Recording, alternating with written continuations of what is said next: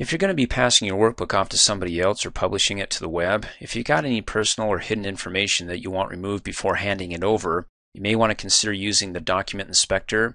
It'll find all that stuff, or I'll show you the things that it looks for, that you can go ahead and remove all of it in a single click. If there's any one thing that you want to keep, don't use the document inspector because it removes everything. It's like a nuke. So for example, things like comments, like when I hover over that cell, Marge wants a raise, this one, Lizzie wants to relocate to Hawaii. I can go ahead and remove all of those after I use the document inspector to find those comments and remove them in a single click. Also, it'll find hidden columns or rows, like the column F is hidden. So it goes from E to G. So when I click and drag from E to G and then right click, as we learned in an earlier training video, to unhide it, because you have to select the columns or rows before and after what's hidden, then you can go ahead and unhide it. And then it pushes it over to make room for the hidden column, which is F. But what it does is that when you inspect it for hidden columns and you have them removed, it actually removes the column. So this doesn't get pushed over, it stays here. And then it re-alphabetizes it or renumbers it.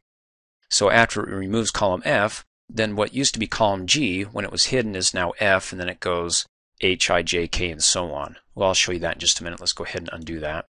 So we can have it hidden again. And then when I right-click on any worksheet tab and I go to unhide, notice that I have a bonus sheet that's being hidden. It deletes it, so it will remove those. Let's go ahead and click cancel. In any case, to go ahead and take a look at the document inspector and see what it finds and what we want removed, come up here, click on the File tab, go Backstage, Info selected by default, and then down below where it says Inspect Workbook, it says before publishing this file or giving it to somebody else, be aware that it contains comments, document properties, as you can see over here. Click on Show All Properties. It's got my hyperlink base, my company name, anything here that I don't want, I can go ahead and remove in a single click. And then you got hidden columns, I showed you that, hidden worksheets, invisible objects, and content that people with disabilities find difficult to read. So let's go ahead and check for these issues by coming over here, clicking on it, and going down to inspect the document. And then it says, okay, before I can go ahead and check, you have to save it. So say yes, let's go ahead and save it now. And then it gives you a list of everything that it's going to check throughout the entire workbook, including comments and annotations, and, well, you can scroll down and see them all. And then if you don't want to inspect for like hidden worksheets, go ahead and uncheck it, but I do want to find hidden worksheets and have them removed. And know that when you inspect it, it looks for it. It doesn't remove them, but just inspects it to see if it can find any. So when I click on Inspect, it has comments and annotations, then it gives you the option after you inspect it to go ahead and remove all. It doesn't allow you to remove one comment, but all the comments. It's a nuke, dude. Remove all, remove all. Document properties are gone, they're toast. And then we got hidden rows and columns. Let me click and drag this down. That's the hidden column, right? So when I remove it, it doesn't open it up and push it over to allow F to be seen, but it actually deletes it and then re-alphabetizes it. So remove it. Let me click and drag that down.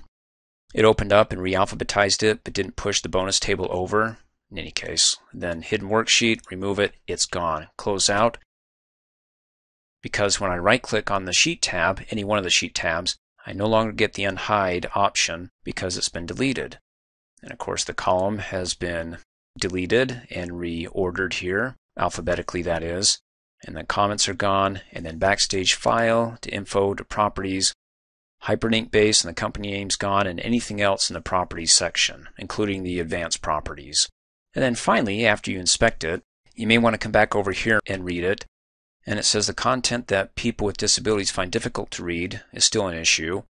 And the one that concerns me is that a setting that automatically removes properties and personal information when the file is saved is turned on when you save the file.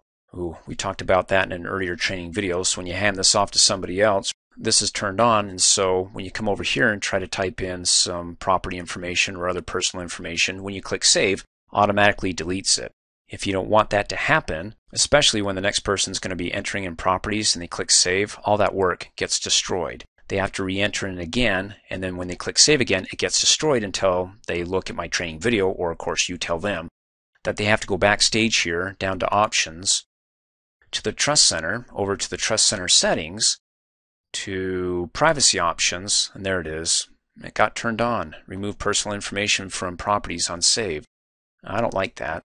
So be sure to uncheck that, click Okie dokie, And then when you go backstage and enter in your properties like the company name, comments, things like that, and you click Save, it doesn't get destroyed. It actually stays in the properties. Thanks for watching. Hey, as a quick reminder, if you like my video, please give it a thumbs up. You can also click on me and subscribe to my channel to get notified of the latest videos. And for all my training, please visit me at my website, dreamforce.us.